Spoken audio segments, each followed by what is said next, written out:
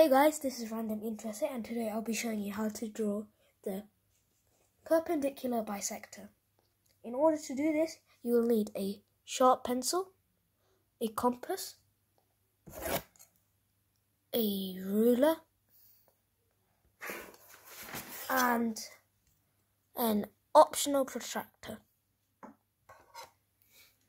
So, firstly,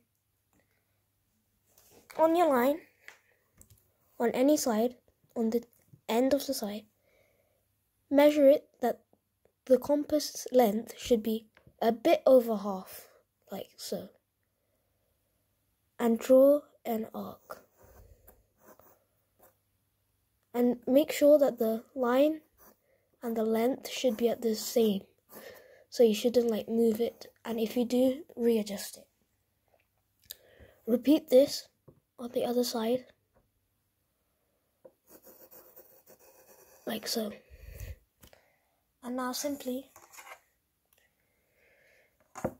draw a line through the arc where they meet, like that. And to check this, you can measure it with a protractor, and as you can see, it makes exactly 90 degrees.